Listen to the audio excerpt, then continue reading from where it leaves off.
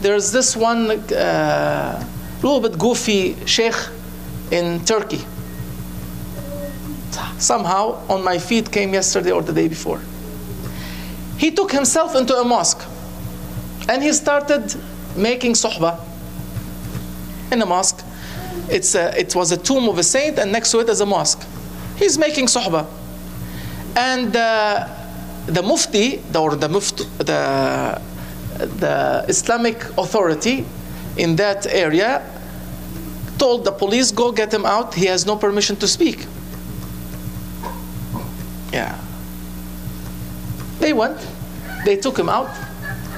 He has no permission to speak. They took him out, they say you cannot speak.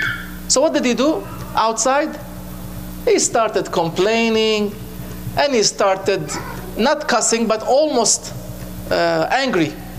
He says, I came here because my heart was drawn to the saint of the mosque. And the saint of the mosque was angry with me because I was late. So basically the saint that is lying in his maqam, he's saying that he was angry at him because he was late. MashaAllah, he speaks to saints. And I know the guy. MashaAllah, if you speak to saints, why are they kicking you out from the saint's maqam? If the saint allows you to speak, why is he sending people onto you to kick you out? If you're speaking to him, they're all goofy, Shaykh. Goofy Sufi. Really, they are goofballs. They have no idea what it means to be connected to saints spiritually. Not only to Mawlana Shaykh Nazim. He's a murid of Mawlana Shaykh Nazim. I understand. So many people are murid and they have declared themselves big ones. Because they are really, okay, you can do it.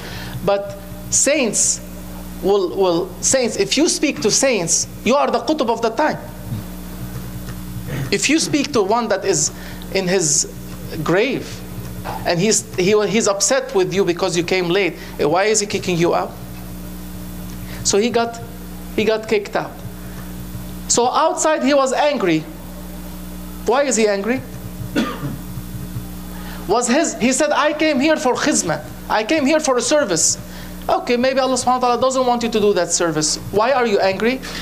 Because his service was for his ego. Do you understand? He was not able to speak.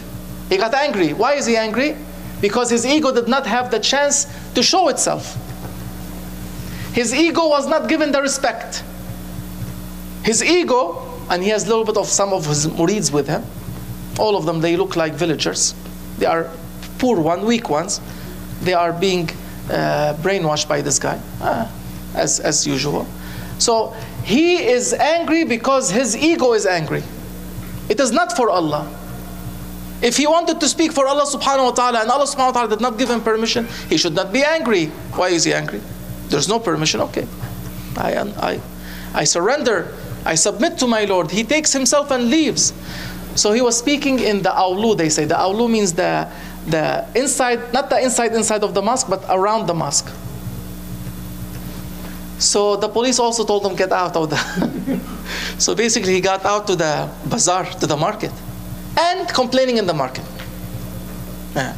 So that is not amal, that is not a deed, that is not a service, that is not a khizmat, as they say, khidmah. It is not a service for Allah subhanahu wa ta'ala, it is a service for your ego. So he got angry because his ego was angry.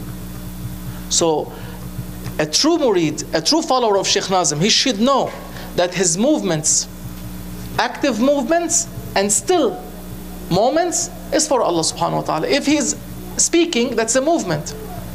It's for Allah. If he is sukoon, if he is quiet, it is for Allah. So why doesn't he see it that way? Because he's a fake one. So many of them out there, they are not true ones. You have to be careful.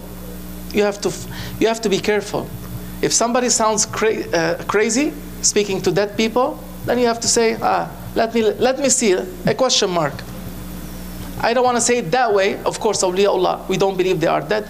But for everybody to understand, if you say, I speak to the people here in the cemetery, you're either crazy or you have jinn on you. Allah, Allah, ya